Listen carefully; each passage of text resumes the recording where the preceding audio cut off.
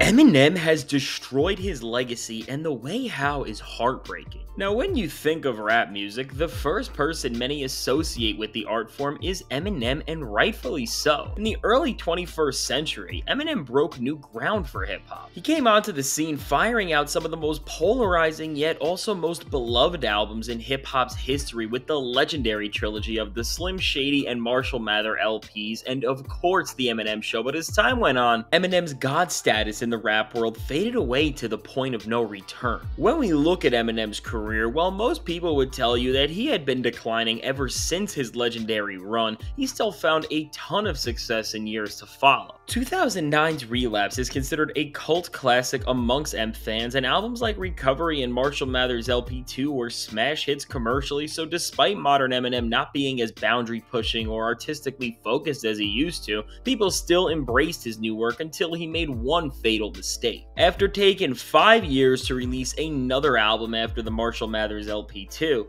the hype for a new Eminem project rose to an all-time high, and once the Detroit rapper announced that his 9th studio album Revival would be a socially conscious record about the current state of our world and the legacy of his own career, people were beyond excited for this new project, thinking Eminem was going to reach new heights. But once the album released, the worst happened. From all of the album's features being pop singers to lackluster and lifeless performances from Eminem filled with lyrics like this, people rejected everything Revival had to offer, trashing it as one of the worst rap albums of all time. Everything Eminem promised about this experience was nowhere to be found, and what fans were instead left with was a generic pop rap album with some of the grossest lyricism you could ever find. Lifelong fans felt betrayed by M, as everything they once loved about him had vanished. The once charismatic, off-the-wall, and eccentric bravado Eminem brought to the forefront of a song was all gone, and instead, we were left with a version of Eminem that felt so lifeless and hollow. From the annoying cadences and staccato flow that made all of his verses feel so off-hinged and so unbearable, to the cringy wordplay and gross storytelling, almost every artistic choice Eminem made on this album backfired, and people did not hold back on how much they hated it. From big-name artists like Tyler the Creator talking about the album, to fans and critics alike destroying every bit of this thing to pieces,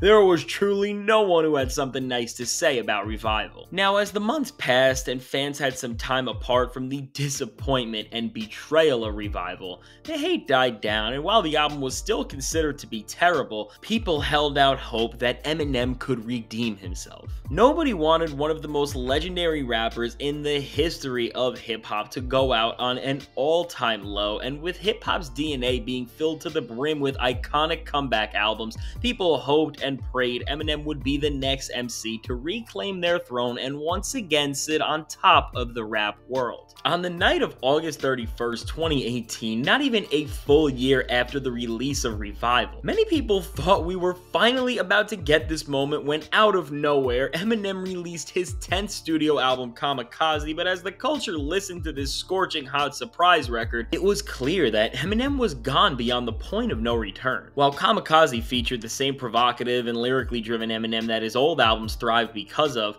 the project lacked the self-awareness that made his original trilogy of studio albums so iconic. As soon as you listened to Kamikaze's first song, The Ringer, you saw that Eminem was not trying to redeem himself after the failure of Revival by self-reflecting and evolving, but instead was pointing fingers at the current state of hip-hop, blaming everybody else for the terrible state of his artistry and the rap world at large. With lines like "Full Magazine could take Staples out" and "Savage but ain't thinking about no bank account" just in the first few bars of Kamikaze, Eminem was already taking subtle jabs at new school MCs like Vince Staples and 21 Savage, and from here, each diss would only get a lot louder and a lot more childish. From mocking artists like Playboi Carti to passive-aggressively dissing Lil Yachty, Eminem name-dropped new age rappers like these, amongst many others, to push the narrative that every single new rapper besides Kendrick Lamar, J. Cole, Big Sean, and Joyner Lucas, which really? Those are the four you picked? I get Kendrick and Cole, but Big Sean and Joyner Lucas?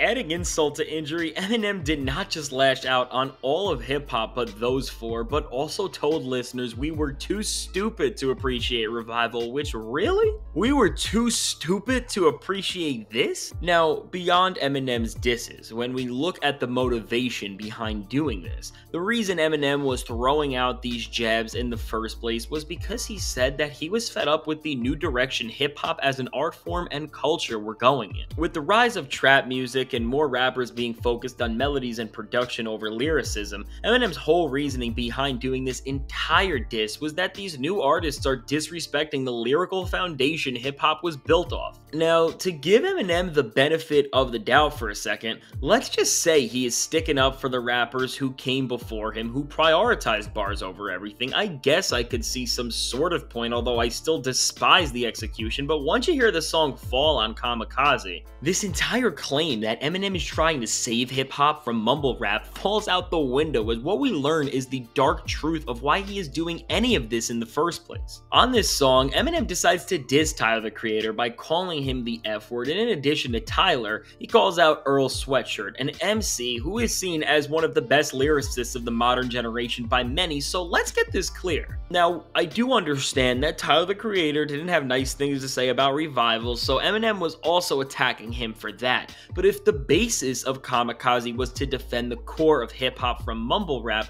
wouldn't Eminem want to uplift lyricists like Earl Sweatshirt especially, who have honored the aspects of rap that he values quite deeply? Beyond just Earl Sweatshirt and Tyler the Creator, who has been a juggernaut redefining hip-hop artistry as a whole, let's also remember Vince Staples got attacked in one of the first lines of the album, and he is one of the best storytellers in modern hip-hop. So by seeing Eminem diss rappers like these, in addition to the entire SoundCloud era and the trap subgenre, you can see just how rotten this man has become. Eminem does not care about saving hip-hop or sticking up for its lyrical roots. He is simply just trying to deflect the negative light off himself and push a bigger, more threatening narrative around the future of the genre that made him. The reason why Kamikaze forever tarnished Eminem's legacy for a lot of people, including myself, is because it exposed who Marshall Mathers truly is in the present day. He's no longer a charming artist who can make a truly thrilling experience, but instead has become something so ugly and hateful. Eminem is a shell of himself, and he knows this, and this is why the only thing left for him to do is to deflect and attack his peers and attack his listeners. Every time Eminem raps on this album, it feels like he's preaching to you from a state of denial, from a state of bitterness, and as a result, his performance in a lot of ways feels more intolerable than it ever was on Revival. In an era where his contemporaries like Nas and Jay-Z are thriving, releasing records that showcase their maturity and are also working on music with a ton of new age rappers, Eminem's hating on everything new in hip-hop and handing out the same immature insults he did years ago, but without all of the charm and self-awareness. Beyond just Jay-Z and Nas, there are so many other OGs in hip-hop celebrating the new generation as well. From LL Cool J to The Roots, so many of the most iconic hip-hop acts of all time celebrate and uplift artists like the ones Eminem has attacked. So if the pioneers Eminem has claimed to be sticking up for have no problem with the expansion and evolution of hip-hop's artistic scope, why does Eminem? Even now where he's released an album like Music to Be Murdered By, which definitely redeemed him some bit, especially as he worked with names like Juice WRLD and Don Toliver, with a song like the one he just released with Easy Mill titled Realist, I still can't figure out his edge, as he sounds so hateful towards the current generation of hip-hop fans and artists. Every time Eminem hops on a track, there is an apparent bitterness that you can just feel through the words he is excreting, but beyond all of the problems he raps into existence, you can see that the only problem is truly himself. While Eminem will never admit it, he knows artistically he is a shell of himself and he can't accept this, so all he does is talk down to everyone around him. It's truly tragic that Eminem's legacy is going to be remembered in this sour light, because if he just embraced his age and the changing musical landscape just a little bit, he would be able to do something beautiful, I'd imagine, but as it stands, it seems like all he continues to do is weaken and dilute the power and prestige his name once held. As we look at the sad decline of Eminem and the self-destruction of his legacy, it's clear that no matter how high of a pedestal you are on, You cannot try to fight Father Time. It's one thing to work within the same musical style that made you successful 20 years ago, but to attack a new generation of rappers for doing things a little bit different than you did is not just corny, but it represents the fragile state Eminem's own artistry is in at this point. Since coming back onto the scene in the late 2000s, something about Eminem's new music has just always felt off. Whether it was the strange accents on Relapse or the overly poppy approach of Recovery, it always seemed like Eminem was dipping way too far in directions that overall soured the remaining products of his greatness, and as he's gotten older, it seems like he has completely tipped over in terms of both his vision and skill set. In an era where a ton of hip-hop legends like Nas, Jay-Z, and Black Thought have proved that you can dominate in the rap world at any age, Eminem has only continued to destroy and diminish his legend status with every aggressive, erratic, and uncalled for attack on somebody else. In a competitive and diverse playing field like in hip-hop,